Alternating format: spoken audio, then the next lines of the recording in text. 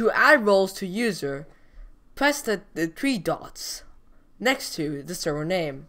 Then press server settings. Then press members. Then click on the user you want to add roles to. Then click edit roles and check on the role you want to add.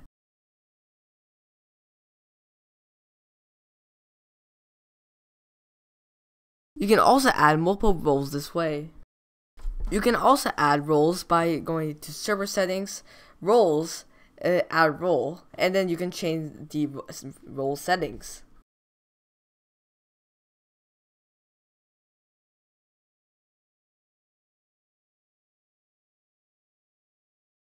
You can add a role by using the previous steps.